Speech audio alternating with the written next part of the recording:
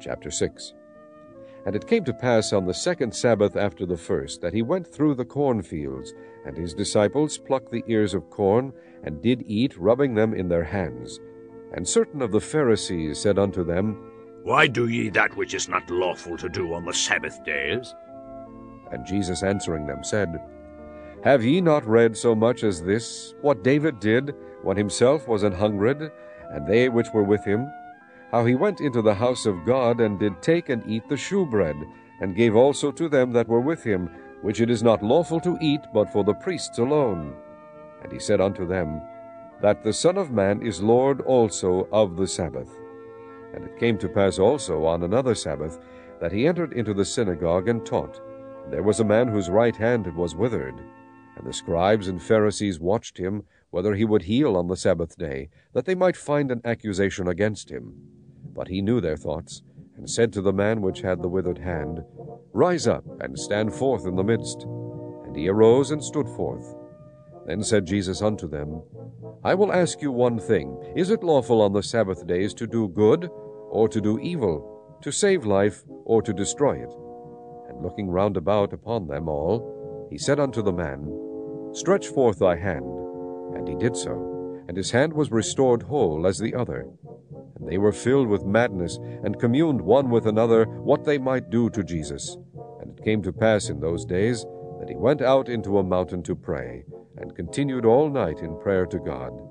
And when it was day, he called unto him his disciples, and of them he chose 12, whom also he named apostles, Simon, whom he also named Peter, and Andrew his brother, James and John, Philip and Bartholomew, Matthew and Thomas, James the son of Alphaeus, and Simon called Zelotes, and Judas the brother of James, and Judas Iscariot, which also was the traitor.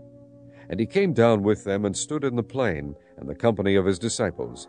And a great multitude of people out of all Judea and Jerusalem, and from the seacoast of Tyre and Sidon, which came to hear him, and to be healed of their diseases, and they that were vexed with unclean spirits, and they were healed. And the whole multitude sought to touch him, for there went virtue out of him, and healed them all.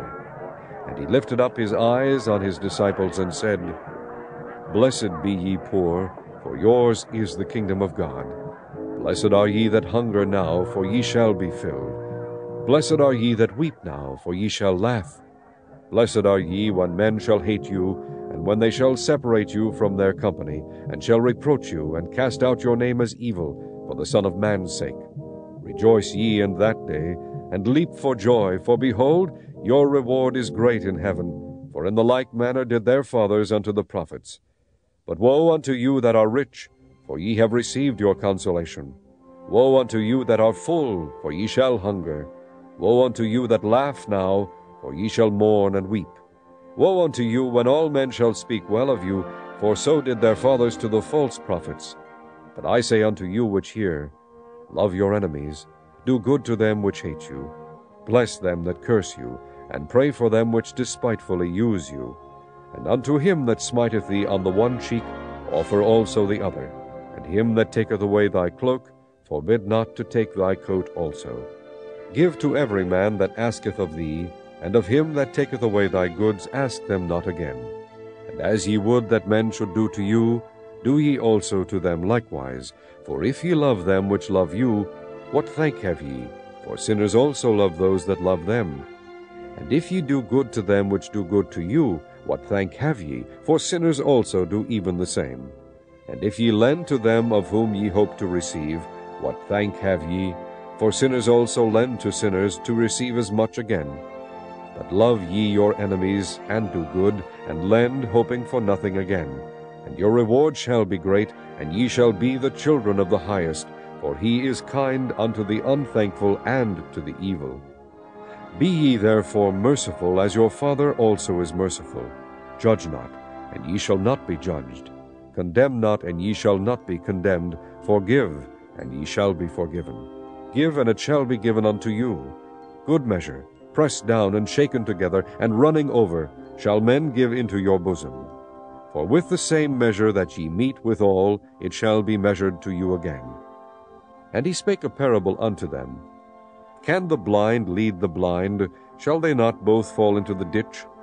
The disciple is not above his master, but every one that is perfect shall be as his master. And why beholdest thou the mote that is in thy brother's eye, but perceivest not the beam that is in thine own eye?